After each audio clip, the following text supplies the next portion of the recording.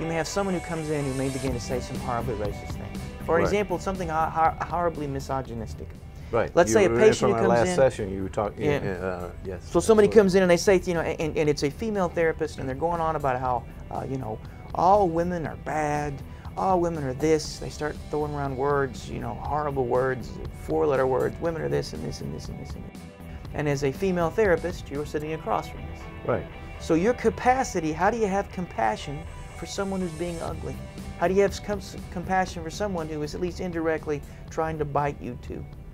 If you allow yourself to first notice your own suffering. Right now it is difficult to be in the room with this person.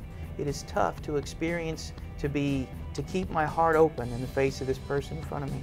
You take that breath, you give yourself permission to feel what you're feeling, and then you make use of that to say, well, what is it that might be pushing this person to push me away? What is it that might be in the room right now? And then you have the capacity to lean in, and you might be able to say, underneath these diatribes, underneath this, what they're saying is a history of rejection from women, and they're in a room with another woman. They are staring across. They're seeing me as a potential rejecter. They have been hurt, and just my mere presence is pushing the wound that they brought with them into the room.